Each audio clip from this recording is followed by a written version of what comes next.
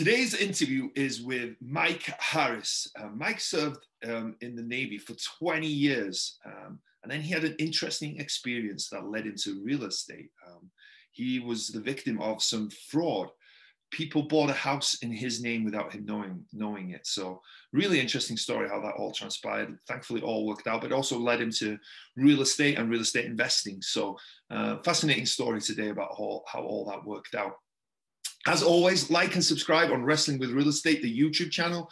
Go to the WWRE Podcast and give it a 5-star rating and write me a review if you think it's worthy. And I'm looking to speak to as many of you as possible. If you're interested in talking about real estate and finding out more, and if there's any way that I can help you whatsoever with that, I would love to help facilitate that. So there's going to be a link in the description down below, or you can go to wrestlingwithrealestate.com and sign up there. We can just hop on a call and have a great conversation about real estate. And hopefully I can help you in any way that I can. But before that, enjoy today's great interview with Mike Make a Move Harris.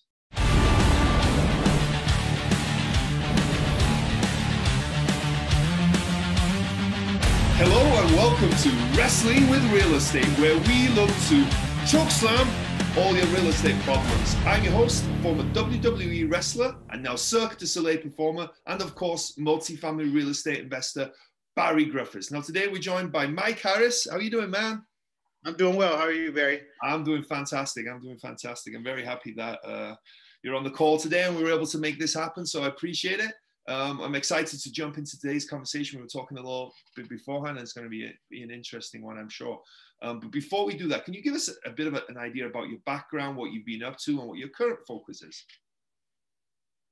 Okay, so yeah, about my background, a little bit about me. I'm originally from the Bay Area, Oakland, California. I grew up there till about 19 years old when I joined the Navy, US Navy. I served in the Navy for about 20 years. After doing the Navy for 20 years, I got a federal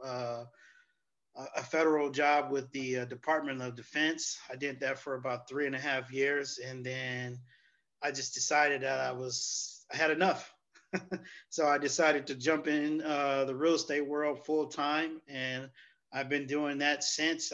Primarily, I focused on residential real estate and sales, and now I'm transitioning my focus from just sales specific to more or less wholesaling and fixing and flipping with the intention of, buying, holding. So that's what I'm up to right now. Very cool, very cool. Wow. Well, first and foremost, thank you for your service, man. That was 20 years in the Navy. That's a long time. You must have traveled quite a bit, I'm guessing. Yeah. From all around the globe. Oh, really? Where do you get to experience many of these countries, or are you mainly on the ship most of the time then? Well, it depends. For the most part, we get to experience them. I mean, if it's a Liberty port, then that's all we're doing.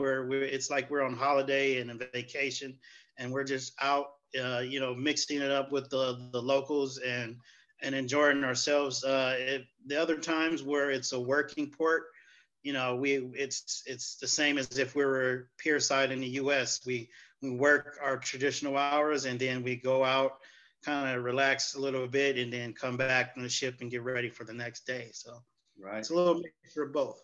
Yeah. Do you have a few favorite hotspots that you went to? Oh yeah. Is it too hard to say? No. I enjoyed Australia. Bali, Indonesia was a really fun place to be. Australia was as well. Dubai, that's a really great place to visit. The Kingdom of Bahrain, I served, I spent about a year there, so that was a great tour. Italy is always a great place to be. I don't think we go there anymore, but Haifa, Israel used to be a fun place. Where else? Hong Kong, Singapore. Those are just several of the great places I was fortunate enough to travel to and enjoy. Wow, that's cool. I love traveling myself, so to hear you've been to all those cool places, I'm quite jealous. When you were 19, what made you join the Navy, you think? Did you have an urge for traveling, or was it just you just wanted to serve? Or something else? Well, when I was 12, I was either 12 or 13. I know I was in middle school, and I went to a field trip to San Francisco for Fleet Week, and we got to tour a aircraft carrier and kind of get firsthand view from what the Navy does. And so I had always had that in the back of my mind, that that's something that I was interested in doing. And, 6, 7 years later, I was kind of wanting to get out of the Bay Area, and I thought that was the fastest and most efficient way to do it. So I jumped right in head first. That's pretty cool. Well, thank you so much for your service, man. That's fascinating to hear that you traveled all these countries. And then when you got out, was that a difficult transition? Because now you've been traveling for 20 years, right? Is it a difficult transition to then come back onto sort of land? I know you were on land to some extent, but to be permanently based in some places, was that a difficult transition for you? It wasn't as difficult for me as it is for some others, because I've literally been stationed only in 3 places. My first tour duty was in Charleston, South Carolina, and then I came here to San Diego. And outside of 1 year in Bahrain, I've been here in San Diego the entire year. So I've been in San Diego since 1998. So okay. It wasn't that difficult for me. Yeah, not a bad place to live, huh? If you to spend your time. So then you said that you eventually got into real estate and on the agency side. What made you go in after real estate? What sparked your interest in being a real estate agent, you think? Well, I had when the real estate boom in the early 2000s hit, I had some friends in the state of California and out of state, and I was just very interested in the possibility of making money that way. And so I had some friends reach out to me, and they pitched me purchasing some rental properties out of state. And not knowing much about it or not knowing anything at all, I said, "Yeah, I'm all ears and I'm open to it." Unfortunately, they acquired those properties without my permission in my name, so they ended up being mine, and I ended up, eventually losing those right around the probably a year or so after I had they were purchased, I should say. Oh, wow. So having all that happen, I wanted to make sure that I knew as much as I could possibly as far as the ins and outs of real estate, the transaction, and that world. So I decided to get my license, which I didn't end up getting my license until 2010. So, and I've been licensed ever since. Oh, wow. Okay. So you got your license in 2010. So the rental properties came first, and then you kind of got your license after that. Yes, that's correct. Okay. So, and you're not quite in San Diego right now, right? You're just a little bit outside. Or where exactly are you, so that everyone knows? I'm in a city called Chula Vista, which is bordering San Diego. So if I'm about 20 minutes from downtown San Diego, but San Diego's kind of weird, where they have different parts of the city or different parts of the area that are considered San Diego, but there's other cities in between one part of San Diego and another part of it. So the closest part of San Diego, I'm probably about 5 minutes away, South San Diego, which is adjacent to San Ysidro and which is where the Mexican border is, the California-Mexican border. And but north of where I am, I'm about 20 minutes south of downtown San Diego. Okay. And how is real estate there right now? We're December 7th today. What's the real estate story in that market right now? Oh man, it's crazy because it's definitely still a seller's market, as it's been the past several months. The inventory is really low, so you have a ton of buyers who are looking to buy a home, whether it be their first home or whether it just be to move up from a condo.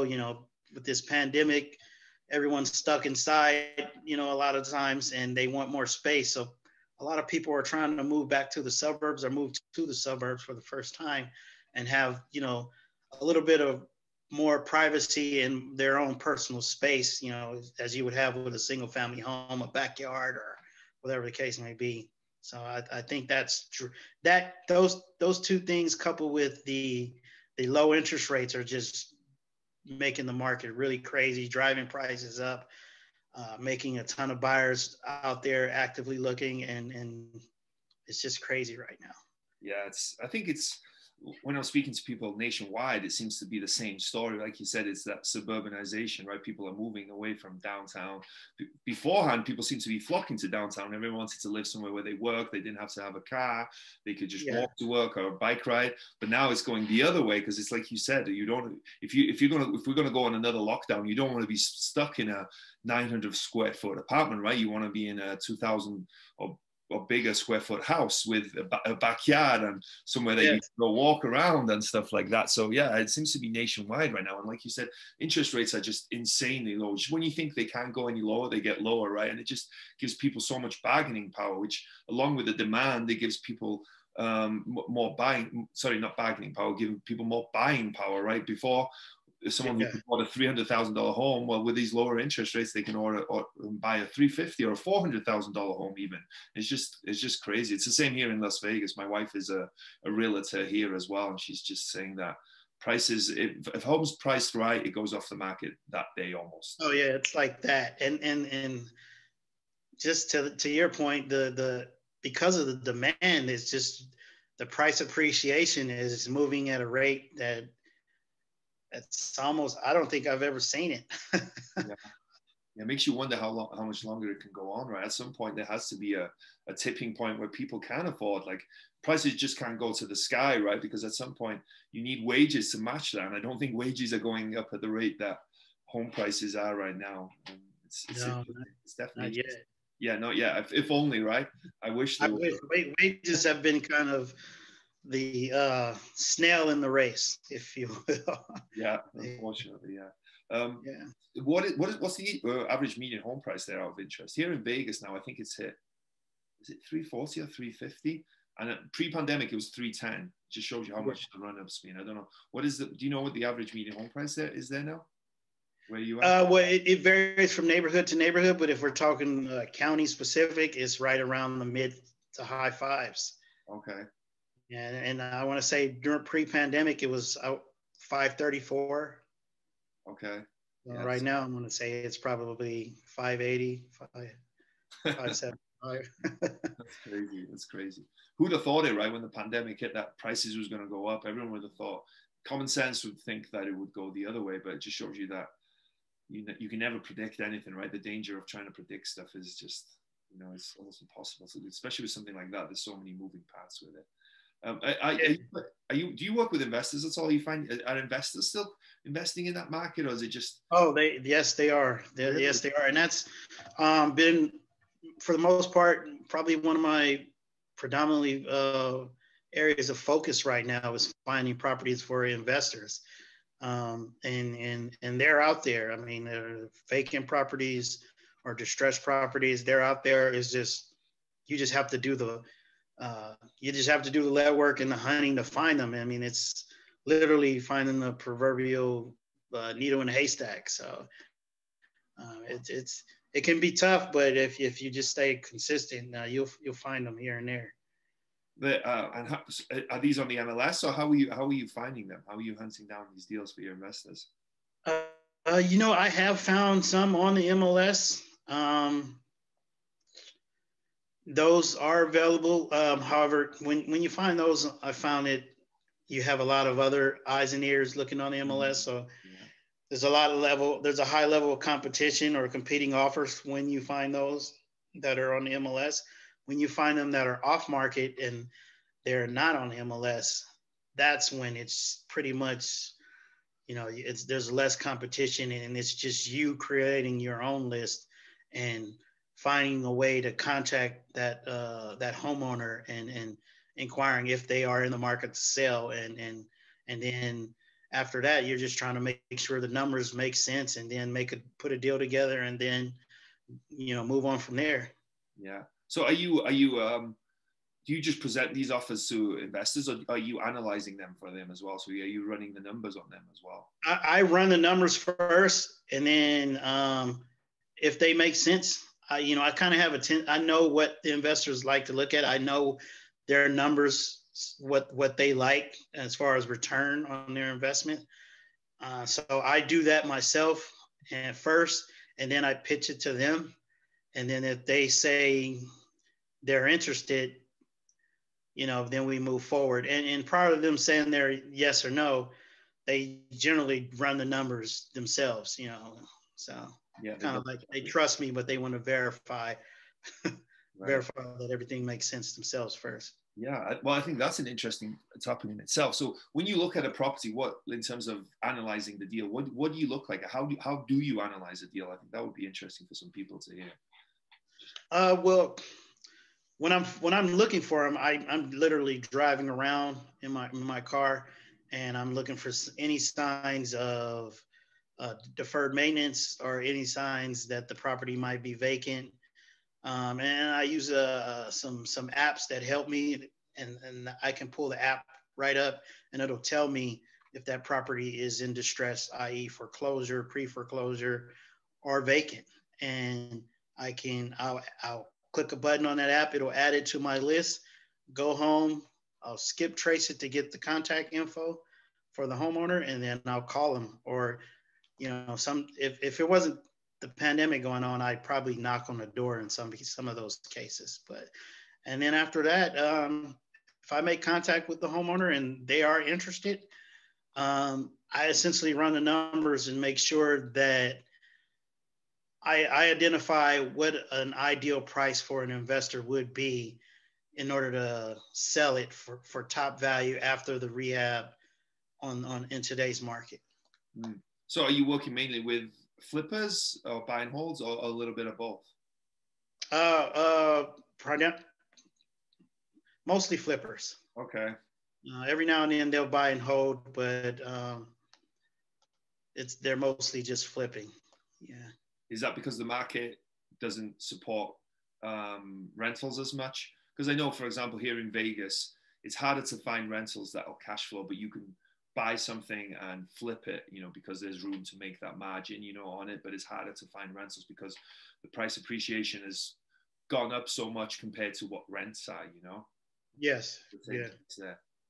Yeah. Well, I think that's some of it, but I do have some that do like buying and holding. The numbers, again, just have to make sense for them. And it's just, I would say 2 out of every 3 that I may work with prefer to just fix and flip.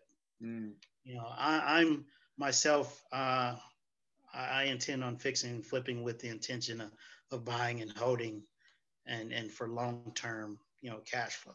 Yeah. That's it. Yeah, I think I understand why, but for people that don't, maybe explain to them why you're looking to flip first before going into buying and holding. Some people will say, well, why don't you go straight into buying and holding, or why don't you just do flipping? What is your thought process behind that? Well, they all have some pros and cons, but for me, my thought process is I want to understand the fix and flip process and how to acquire a property that has some serious issues or some deferred maintenance. And then my goal is to learn how to fix that from the, and renovate it from the ground up, or get it market ready, whether that be for a tenant or listing it on the open market. And I figure once I identify how to do that, then that's the perfect way for me to transition to finding properties to fix them up, to put them on the rental market, as opposed to putting them on the for sale market. And once I have enough capital and I purchase that property, it'll allow me to rent it out and then have some cash flow. And then once I build enough equity into that property and cash, I can either buy up or refinance and purchase another, use that property as leverage to purchase another home to buy and hold, or fix and flip.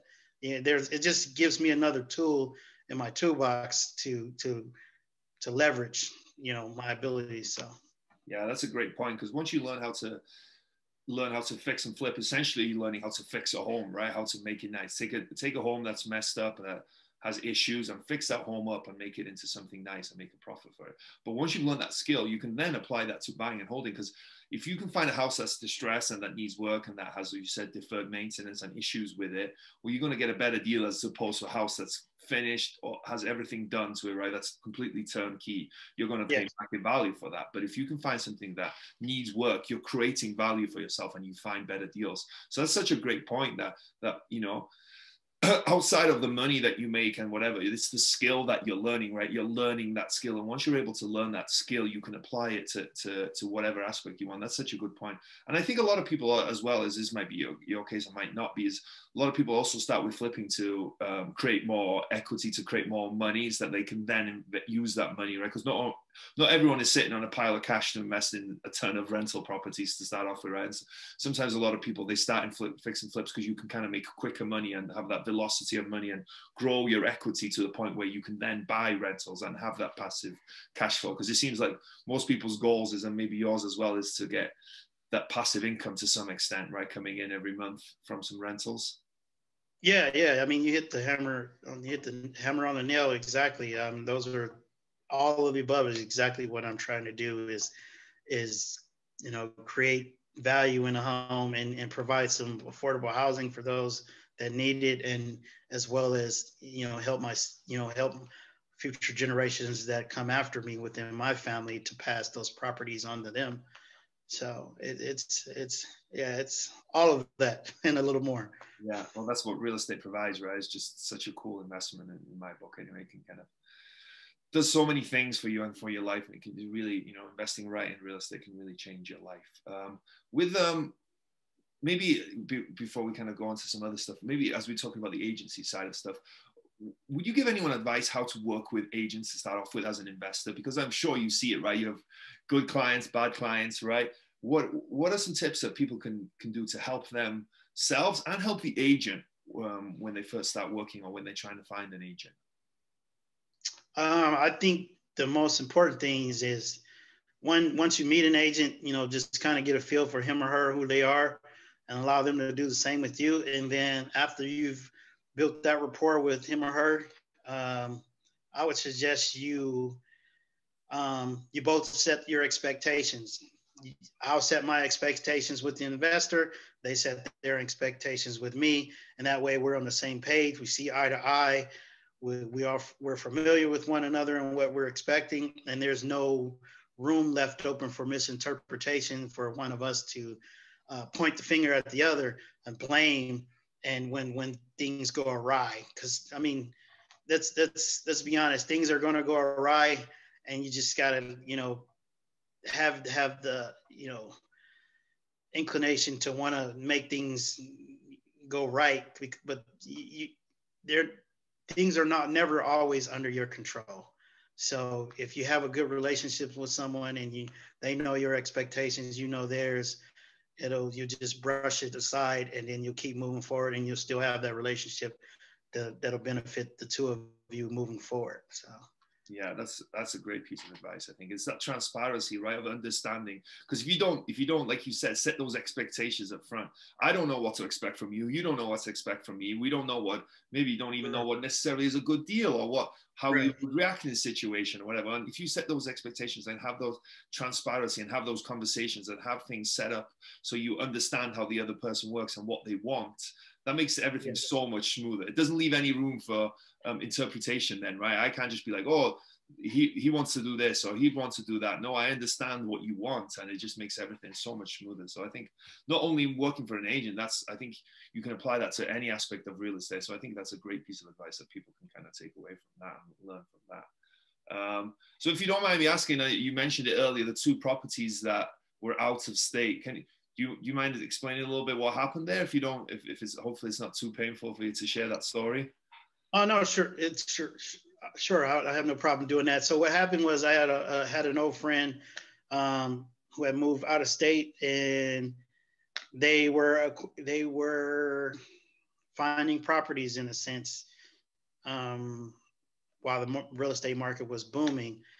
and the type of properties they were finding were for rental use, buy and hold. So because this was a childhood friend that I had known since I was probably about 11 or 12 years old, I kind of trusted him, and I took his word as being gold. So they pitched the properties to me, a handful. I said I was interested in some. There was some that I was not interested. The price just didn't make any sense in that area of the country. It was just too high. And they just decided to move forward without me and make the purchase. And eventually, when those homes became mine, they didn't handle it well, and they didn't have tenants in place in order to cover the rents. The mortgage was outpacing the mortgage was worth more, or the mortgage was higher than what the rents would demand. So they just really didn't have a good handle on real estate as a whole and how to identify those type of properties for buying and holding and renting, because the numbers didn't make sense. If they had known that, the numbers would have made sense. Then they would have been properties that even though they had bought them without my consent, I probably could have kept them and probably would still have those homes today. That's pretty much it in a nutshell. I mean, it just went sour really quickly. How are they able to move forward without your consent? How were they able to purchase these in your name without you allowing for that? How did that work? Well, they had friends who were in the industry, so they had someone that worked every position, as well as forging my signature. Oh. So they had someone who was an agent, they had lenders, they had appraisers, they had anyone, you name it. So they were all kind of working in cahoots with one another, so to make quick profits. And I quickly found out after the fact that what they were doing is they would purchase properties or they would identify properties to purchase, and then they would have an appraiser elevate the value way more than what it should be, and then they'd have somebody purchase it, and they'd essentially pocket thousands of dollars. So that's what they were doing, and it just kind of caught up to them. So oh wow, so it was straight up fraud. It wasn't like it was mortgage fraud, or they were straight up fraudsters. Yes. Oh my goodness. Oh god. Yeah. I'm sorry, man. I'm sure there wasn't really much that you could have done there, right? You couldn't have foreseen this at all, especially if you knew if it was a childhood friend. There wasn't much that you could have, going back, that you could have done much differently. No, it wasn't much I could have done, because I was, ownership at the time, traveling, and then even when I got back here to San Diego, I'm still physically 3,000 miles apart. So. And then I just began to receive notice of default letters or mortgage statements in the mail. And I'm like, I don't own this property. And I called my friend up, and I wouldn't get an answer. And then, finally, after a week or two, he'd finally answer up and admit to it. So from there, it just the relationship just kind of spiraled downward. And then that was the end of that. Were you able to take him to court or anything? Were you able to dispute this, or did you just? Yeah, I was able to. I filed a police report, and then they were arrested, and the mortgage companies they eventually removed me from being liable for those properties. Oh, good. Okay, so it does have somewhat of a happy ending then. So it didn't affect. You didn't have a couple of foreclosures on your record or anything like that? No. Did that affect your outlook on real estate going forward in terms of wanting to invest or anything like that, or not really? For the time being, it did. But, as I mentioned earlier, it just made me want to get my license and understand the entire process, or as much as I could, about that world, because it was completely foreign to me. I'm trusting a friend because with my good name and money, and this is an area or an industry that I have no knowledge of or no familiarity with. So it was just a complete shocker. But, I'm sorry you went through that, man. That sucks that you had to go through that, but I'm glad that it was able to get sorted out eventually, right? I'm sure it wasn't fun at the time, but thankfully that it was all cleared up. So I'm glad to hear that, and I'm glad to hear that eventually led to it. In some ways, it was a plus, right? Because it led you to being in real estate, right? Maybe if you hadn't had that experience, and I'm sorry that you did, but it might not have led you to be in real estate, right? Oh yeah, definitely. Funny how these things happen. How like something bad can end up in something good. Sometimes there's always positive. It opened up a door that it's opening up other doors. So yeah, very cool, very cool. So as this show is called Wrestling with Real Estate, I always like to ask wrestling-related real estate questions. Sure. And the first one I always ask is, what would your wrestling name be? If you picked a wrestling name for yourself, what would it be? I'm just going to go with Mike, Make a Move Mike. When we popped up today on the Zoom call, that's the name that popped up even before I saw Mike. I saw Make a Move Mike. So I was like, all right, I don't think you'll have trouble with the first question in this. So cool. So every wrestler has a special move, right? When they hit that special move, the match is over, right? It's their biggest strength. What is your special move in real estate, you think? I would say analyzing and hunting for deals. I would say that would be my special move. That's a if you can find deals, right, you can make a lot of stuff happen. And I think that's a great skill to have, and able to not only find the deals but able to analyze it and know if it's a good deal or not. So I think that's a great skill to have. That's definitely a good superpower. What's been the biggest body slam you've taken in your real estate investing career? I would say it was those properties that were purchased fraudulently. So that would be it. Yeah, I would say that's a pretty big body slam as well. I can't even imagine what it must be like to get notice of default for a house that you have no idea that you own, right? That's pretty, that's pretty random. So was there a moment that you were standing on the top rope getting ready to jump, but you were too scared? What was it and how did you overcome it? Once I got licensed, I really didn't know how to go out and find business. And then here I am in sales training and first time having a sales job.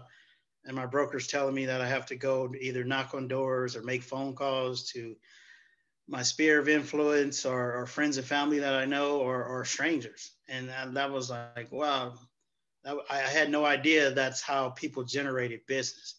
And so that was probably the biggest for me, jumping off the top rope, doing that. How did you overcome that then? I just essentially just doing it and then doing it and doing it and just doing it over and over and over again. And then your comfort level increases. So the fear never really goes away sometimes, especially when you're knocking on a stranger's door. That never goes away. But, after the first 3 or 4 doors, it's like you've caught a wave, and you just keep going and keep going and keep going. And so yeah, it's sometimes there isn't an easy answer to stuff, right? You've just got to do it, right? You've just got to grin and just take that punch, right? Just go through that brick wall stuff. And then, like you said, once you've done that first one, right, you've got to see a second, a third, whatever it is, if it's just making phone calls, if it's door knocking, whatever it is, right? Even deals, right? The first deal seems scary to people, but once you've done 1, 2, 3, 4 deals, it becomes a lot less scary, and you just have to go out there and do it. As simple as that sounds, a lot of times that's just the answer. You've just got to face your fears and get in that discomfort. Yes, exactly. Cool, very cool. Well, make a move, Mike. Thank you so much, man, for taking the time today. I'm happy we were able to make this happen. Before we go, though, can you tell people where, if they're looking to purchase a property, what's the name of your town again? I'm so sorry, I keep forgetting. I'm in Chula Vista, or so just San Diego area, San Diego County. Okay. I work all around here. Okay. Sometimes I venture out into Riverside County in the Temecula, Marietta area, which is about 60 miles northeast of where I am. So I'm all over there too. So if anyone's looking for a great agent who works with investors, I'm sure you work with first-time home buyers and residential buyers as well, but how can they get a hold of you? They can just find me on Instagram at Make a Move Mike, our Facebook at facebook.com/Make a Move San Diego. I'm on Twitter as Make a Move Mike as well. And my website is makeamovemike.com. So. I'm seeing a common theme there. Yeah. That's awesome. Good branding, man. Okay. I'll put the links in those descriptions down below so that people can reach out to you. Hey, man, this has been a fun talk. Thank you so much for making the time. I appreciate it. Have an awesome rest of your day. Oh, thank you, Barry. You too.